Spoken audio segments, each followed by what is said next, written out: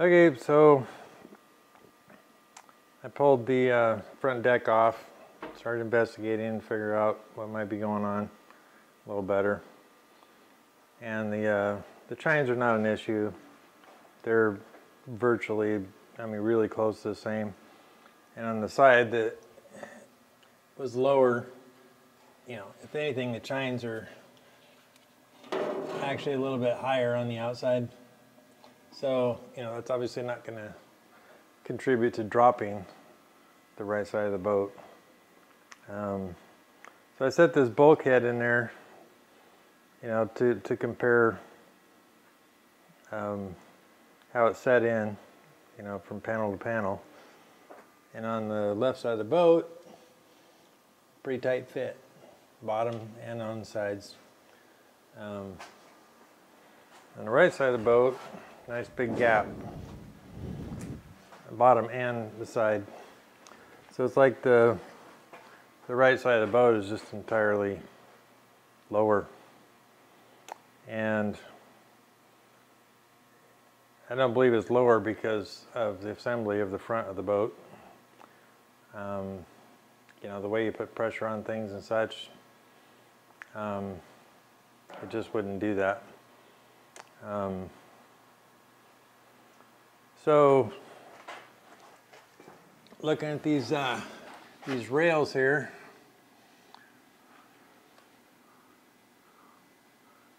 put a straight bar across it, and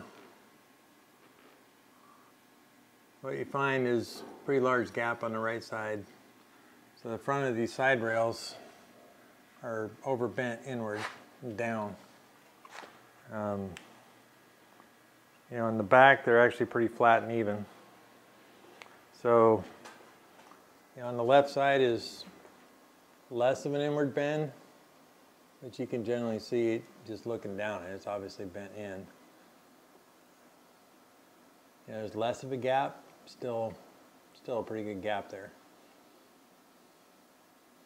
So, measuring the sides of the boat,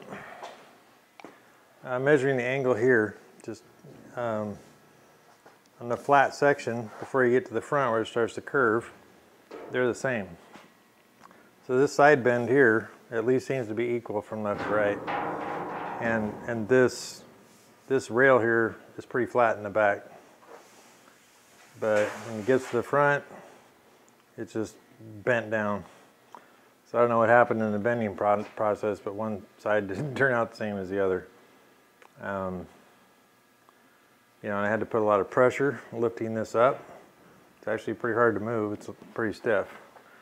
To match it with the deck, I had to use clamps and kind of vise it together to tack it, which, I don't know, maybe it should have been a signal at that point not to bother tacking it on. I don't know, but so the bottom of the right side of the boat is just simply lower than the left side, and the center keel section, which ends here, this starts that next bottom panel. You weld on flat bar on the bottom, and that sets the angle of the boat, or of the bottom of the boat. That bottom piece that runs through here is set, the angle set off of the keel. So if the right keel is lower than the left keel, the right boat is going to be lower than the left at the bottom of the boat. So when I took it into the fab shop to have it rebent, I think they'd focused on the back where the transom sits, because that's what I told them. I showed them, gave them the transom and the keel, said, hey, look at this, the angles are not even the same.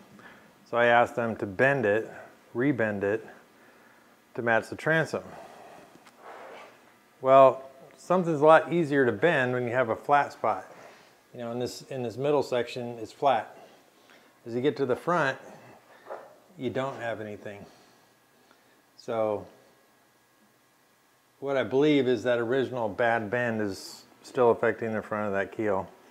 It's hard to measure because I got things welded on top of it, and there's no flat spot as for a reference point of what level is, you know, and that bow brace is tagged in, but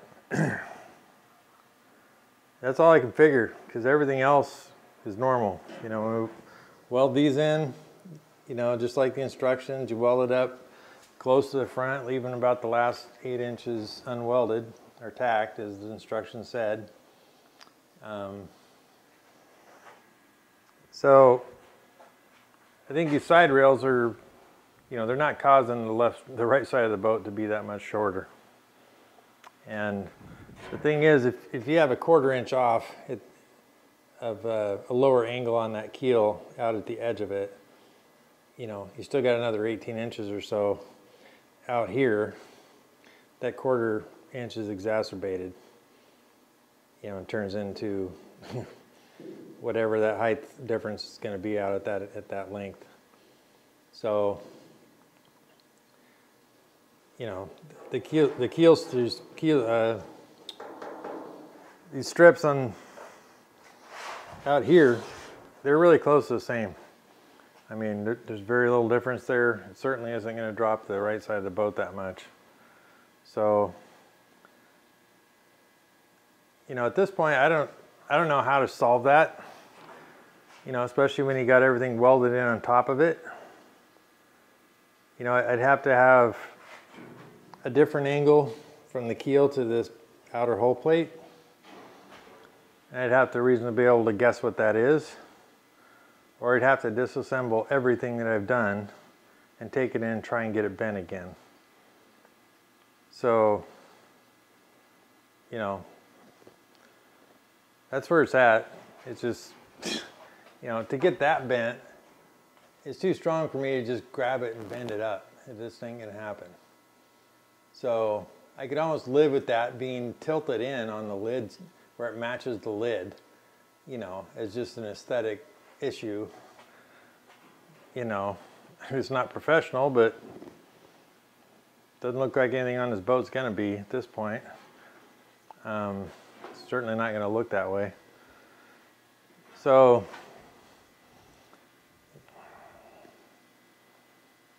yeah, I don't know.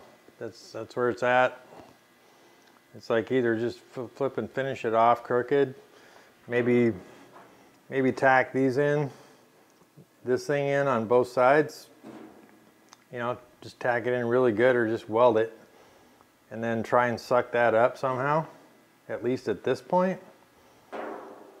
You know, get it to raise up, which I have no clue how to do, because with everything is connected, you know, how are you supposed to pull that up? First of all, you'd have to hold the boat down, and it'd be a lot of pressure. So that doesn't even seem reasonable. You know, I suppose with the rest of this front end taken apart, and just these two being the only two things you're dealing with, you know, if you correct it here possibly, you know, I don't know how it's going to affect back here where the lid matches up to this rail. By just pulling this section up, there's still going to be unequal back here, which is where it was showing up before when you looked at it. So, you know, maybe try and screw with this front end, which might be be able to manipulate, but yeah, it's actually worse than I was thinking. I thought, well, maybe if these side bends were just the problem, I could just pull the panels off, take them in, and have them bent equal, and you know, the height I think they should be, but it really doesn't appear that that's where the problem's at. You know, other than over bending the front of this rail. You know, that doesn't help. It obviously pulls down, especially when you got to lift it up to attach it to the deck, and it's under an extreme amount of pressure. You know, you take your clamps off, and it's just grinding the thing down as well. And it's obviously lower on that bend than it is on that. So, you know, maybe it contributed, but I don't see how it accounts for everything, especially that. those gaps down there. So if anybody has any ideas,